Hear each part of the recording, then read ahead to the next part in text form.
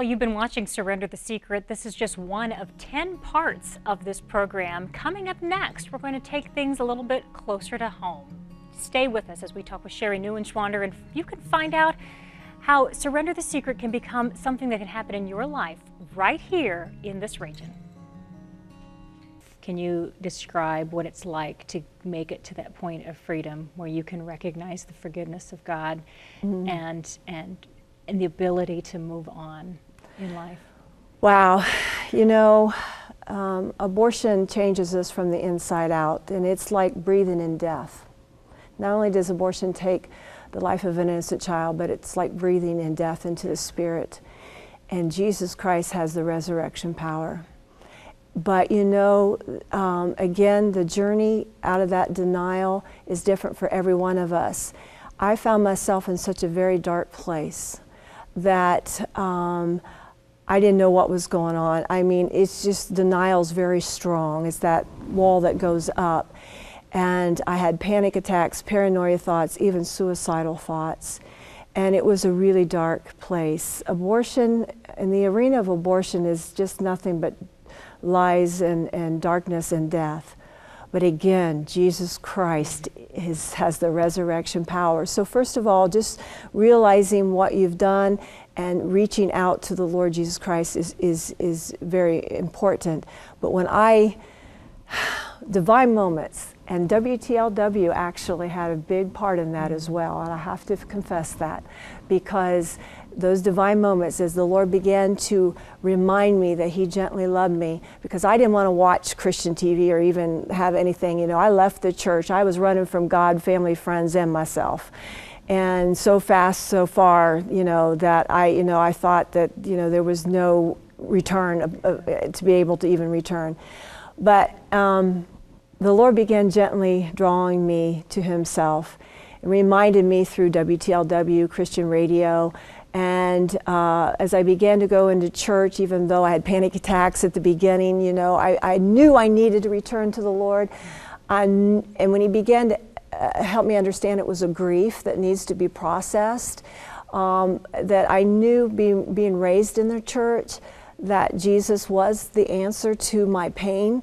But the enemy comes after us so much, and he's the father of lies, and he does not want us to move forward. He does not want us to come to that realization.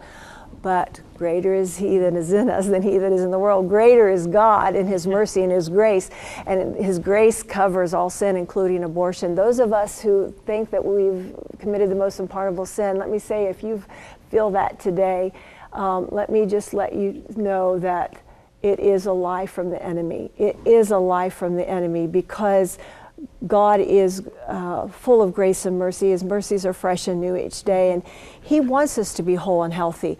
He calls each and every one of us into healing because He loves us, and He has a plan for our life.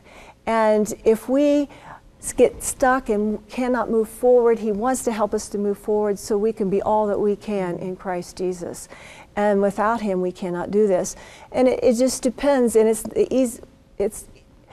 I know we want to run from God when really we need to run to Him. And it took me a long time to figure that out. And again, it's different for each and every one of us. You know, it's just different for each and every one of us.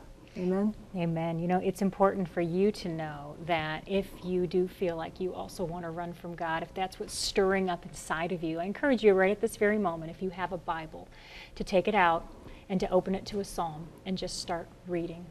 Even if in the innermost parts of you, you don't want to have anything to do with that.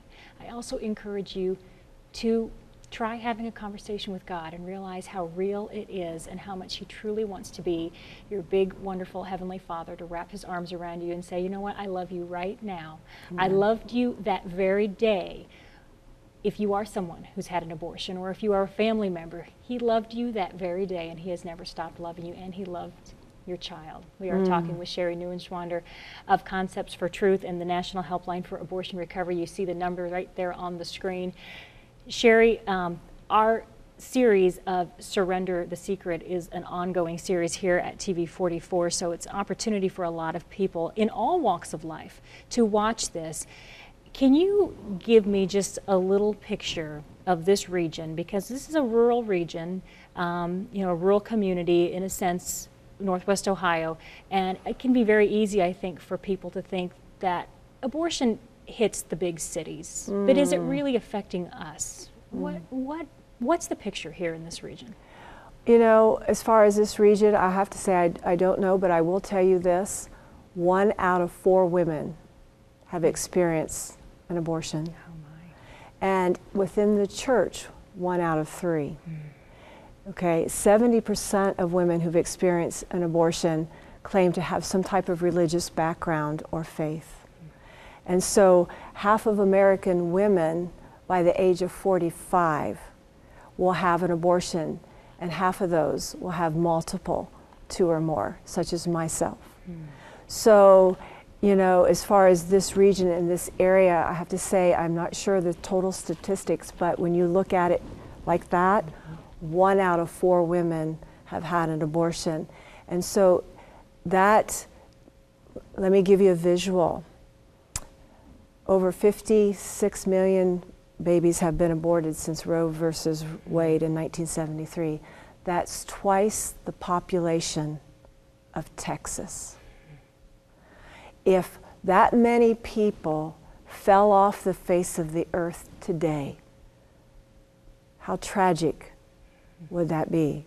It'd be a catastrophic event. Amen?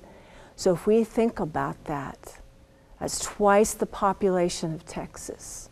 So in this area, in this small rural area, 1 out of 4 women have experienced an abortion. And must I say, this is just not a woman's issue, because we have to talk about the men, okay? And men suffer from post-abortion trauma as well, but they may not understand that the feelings that they're experiencing is a direct relation to their abortion experience, whether they were part of that decision or not. And oftentimes men do find out afterwards, and I'm sorry that that happens, because they are, their fatherhood has been taken away from them. But it affects men because God has given men that God divine instinct to protect their offspring. And so it does affect the men as well. And we as women, we're designed to carry life. We're designed to be the nurturers, you know, and so that is affected so much. And so again, it's just not a woman's issue, because no matter how that child was conceived, and in my case, my first child, my son, was conceived as a result of rape. And it's a horrible thing to go through, but really and realistically, only about 1 to 2% of abortions is a result of rape or incest. I could have gotten help for my abortion, you know, some mental, emotional help. I could have chosen life for my child and placed him into an adoptive home. Adoption is a precious gift to give a child, you know, because it's just precious. And I could have done that, and I was absolutely wrong in my choice. And oftentimes in the church and outside of the church, people have their exceptions. You know, abortion is a bad thing, you shouldn't do it, except when it comes to abortion or if it comes to incest. Really, yes, the way the child was conceived is not is not the way it's not the circumstances that surrounds that conception of that child may not be the best, but God is the creator of all life, and He has a purpose and a plan. And I didn't realize that because I was so caught up in my fear and my shame. And honestly, Jennifer, to tell you the truth, there is shame when it comes to getting pregnant outside the boundaries of marriage. Even though today it's readily accepted, amen. It is readily accepted, but still there is still some shame in that. So when you go and making that decision, you are scared of what people are going to say. People, what, you know, your peers, your family, and that was in my case, even though I was 26 years old. I was running my own business. I've been married and divorced. You know, I was on my own. But even then, I thought, what will my parents say? At age 26. And so, you know, these are the fears that go on. How am I going to financially support that child? But, you know, if we trust in the Lord Jesus Christ, and I will be honest with you again, when I was making that choice in both cases, that I believe God was telling me, Sherry, don't do it. Don't do it. But in the midst of that fear, lies become your truth. And he just basically just, you know, he gave me that opportunity, but I chose to ignore it. I chose to abortion. But again, God in his mercy. Amen. You know, and if you are at home thinking about the fact that you too sold out to that fear and you heard those lies and you went ahead with something and you are probably just kicking yourself right now, realizing the mistake that you made, it's so important for you to again remember that it is not too late for you. The love that Jesus Christ has for you is so real, and a place like the National Helpline for Abortion Recovery is an important step to allow you to be able to truly accept that forgiveness that Jesus Christ has, and also a step for you to be able to forgive yourself.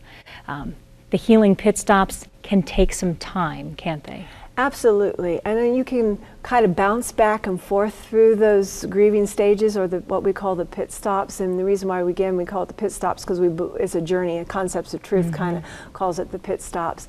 And in our curriculum that we follow, Abortion Recovery, Concepts of Recovery, the journey. But yes, you can kind of bounce it back and forth in those grief stages, and but the Lord still just gently pulls us out of that, and if we bounce back, he just, you know, reminds us once again that he is there. But giving ourselves permission to grieve is also another step. There's steps in this journey, amen? And as God brings us out into that denial, then, you know, we want to give voice, and that's, again, not an easy thing to do, and that's why it's important that anyone's that's listening to my voice today call the National Helpline for Abortion Recovery, 1-866-482-LIFE. But, yeah, you can kind of go back and forth in these grief stages, yes. All right. Well, for this portion of our programming, we are running out of time. I want to thank you, Sherry, for giving us such important knowledge and encouraging people out there to realize that there is freedom, and there is a way to find that freedom. And again, I just want to give you the National Helpline for Abortion Recovery, and that number you can see there on the screen, 1-866-482-LIFE. Jesus did come to bring you life, and that life, you qualify for that life. You are loved, you are special, you are important, and you are valuable. Thanks for joining us.